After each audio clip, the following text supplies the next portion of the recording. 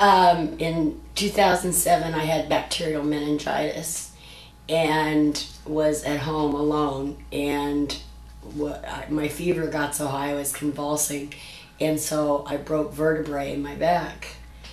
And so they put what they called body cement in there, but the pain never went away, and it started going down my leg really badly.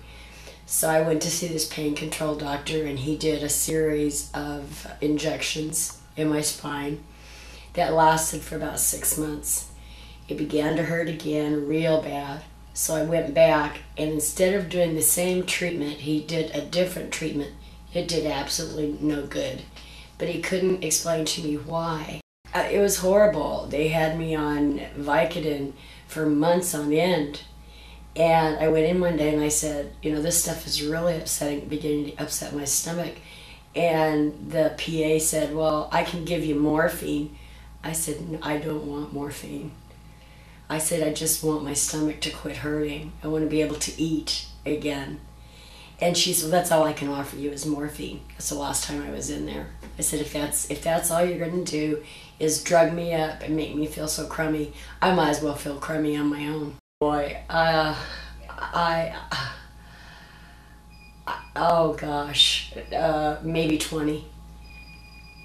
Maybe 20, I would say, over the course of 5 years. Because I kept trying different things, different treatments. One doctor would say, well, we're going to do this and it's really going to help. One doctor, well, we're going to do this. We're going to change from the steroids to hormone injections. And then it just went back and forth until it was ridiculous. I quit socializing with my friends. I cut off all ties. I was just in such pain and so depressed all the time. I couldn't drive, and my right leg dragged behind me like it was just dead. And I couldn't go anywhere. We couldn't, you know, go to the mall and shop. We couldn't do anything, and it was horrible. I got so depressed. I thought, why live if this is the way it's going to be? And had I not come in here, I don't know what would have happened, but I just couldn't take the pain anymore. And my husband found Dr. Kukurin. He drove past one day and saw the office and stopped in and talked to folks. And he said, I want you to go see this man. And I'm so glad I did, because it's made a world of difference. I felt comfortable. I was scared to death the first day, but after the office staff and meeting doctor, completely at ease and glad to be back, because I've been on vacation, so I've missed a session or two, so I'm glad to be back.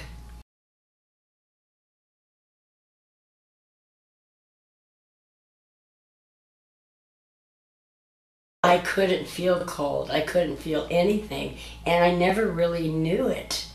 And that's why the leg dragged behind me, is because I really didn't have any feeling in it, and I was in so much pain all the time that didn't even play into the issue. I didn't even notice it. And then when I came in here and he started putting cold stuff on me, and I couldn't feel anything.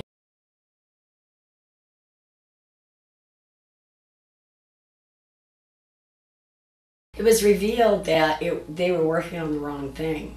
It was actually the nerves in my brain that were, maybe through the meningitis, I don't know, they never got back to work properly, and it was causing the pain in my leg, which was actually in my brain.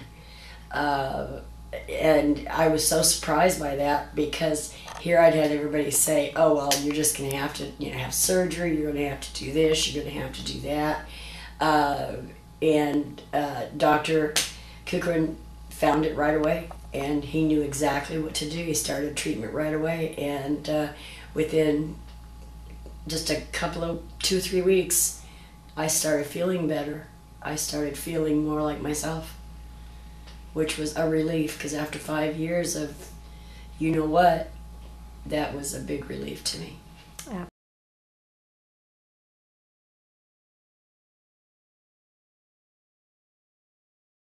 And then when doctor started working on me, why, it subsided substantially. I swim now, I drive, I clean my own house, I do everything I ever did, and my leg actually has feeling in it.